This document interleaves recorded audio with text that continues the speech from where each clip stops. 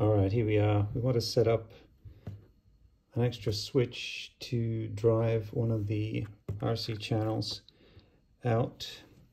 So what we're going to do is we're going to come into the system menu down the bottom here, system setup, and we're going to say yes, we do want to turn off the radios. I'll pop down here to channel assign.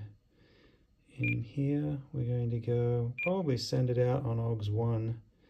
You can see we've already got one of the switches, switch A, going out on the 5th channel, and channel 6, also known as aux1. We're going to set that up to be this switch here, which is switch H. Switch H. So let's go ahead and do that. The simple way to do that is just once you've scroll down to that channel number, to select it and then throw the switch, and it's going to select the switch that you just threw, switch H in my case, and then you just press select and you're done. Another way to do it would have been to just select that and then scroll through until you find the one you want. One of the things that becomes apparent when you do that is that there are some virtual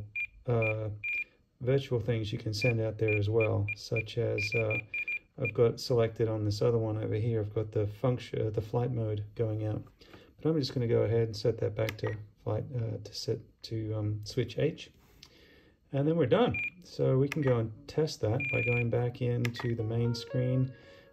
Scroll to the right on this bar and you'll see the monitor. We can see what all of the channels are sending out, and we can see that if I throw that switch now, switch H, I'm getting aux1 going up and down.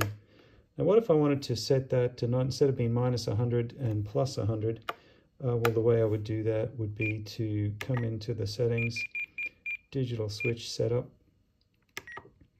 and I would go once again select and throw the switch, so it selects that, and I would come in here and change these values so I could have it be +100 or +50%, -50%, whatever I want to set it to, and then that'll be what goes out on the channel. All right, that's it. Just wanted to show you how to set that up. All right, show me maybe.